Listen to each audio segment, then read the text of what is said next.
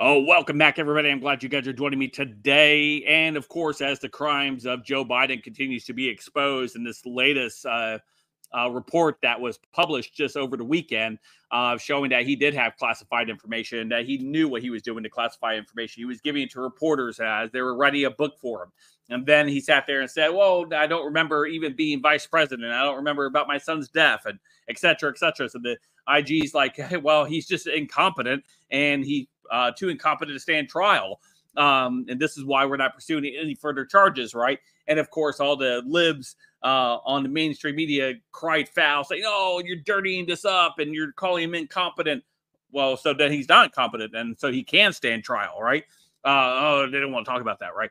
But this is the same things that they're going after Trump for, right? Is having these documents in this, and of course, the National Archives, right, had never really cared about documents being kept by former presidents and vice presidents, apparently, until Trump had classified documents that he took home with him, as every other president has done so in the past. But because it was Trump, they had to initiate this because they had to continue to go after him. And so they had to use this mechanism. So when they did that, they understood that there was going to be blowback for other past elected officials holding these documents and saying, oh, crap, what do we do now? Well, we do now, we'll just say they're incompetent, right? And so Biden is absolutely furious because this is where we are now. He's absolutely furious with his own AG, with Merrick Garland, for not pursuing charges against Trump way sooner, because now everything that is happening with Trump is now showing on Biden as well. And the American people are seeing, right? They're recognizing the efforts that the Democrats and these globalists and all these individuals, the lengths that they've gone to sit there and try to take Trump out of the game. And so now we have this infighting within the Biden regime, with the White House and the DOJ not reacting sooner to going after Trump as soon as he left office. So before we dive into today's article, don't forget to hit that like button, subscribe button if you're new here. Thanks for joining me. Allow me to share some info with you. Hopefully, you can share it with your friends and family. Smash that like button at 1,500 likes. And if you like the content, you like the video, you like the channel, you can smash that super thanks to become and continue to show your support for this channel. So I do appreciate that. So let's go ahead and take a look at what we have here.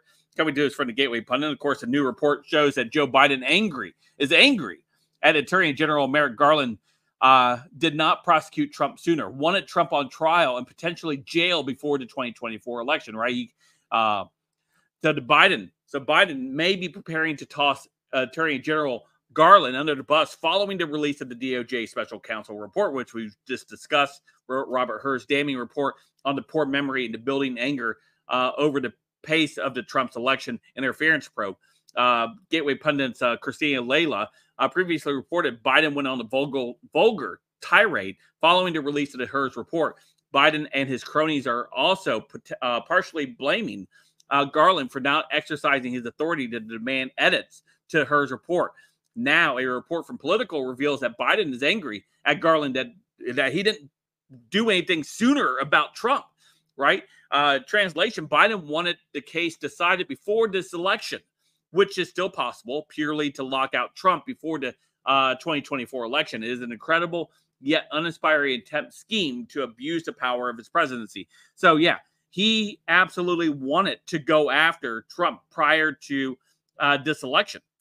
And he wanted him locked up before this election because he wanted to lock up the number one individual who could defeat him in November.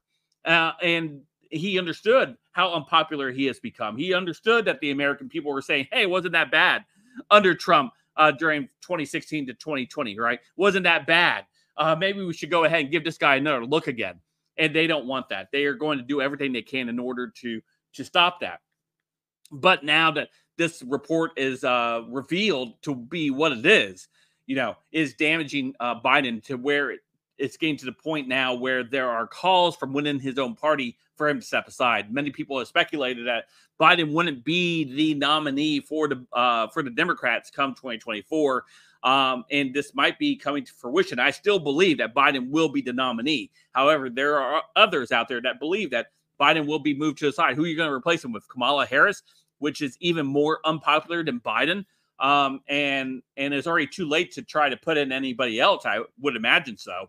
But we'll see how the Democrats play this, but we'll continue to watch it and see how this goes. But Biden obviously is very upset with Merrick Garland. And I would even look to at some point, maybe him replacing Garland to someone who will sit there and more rapidly pursue this against Trump. So we'll see how all this plays out. So so don't forget to hit that like and subscribe on your way out. And until next time, I'll see you guys later. Have a great day.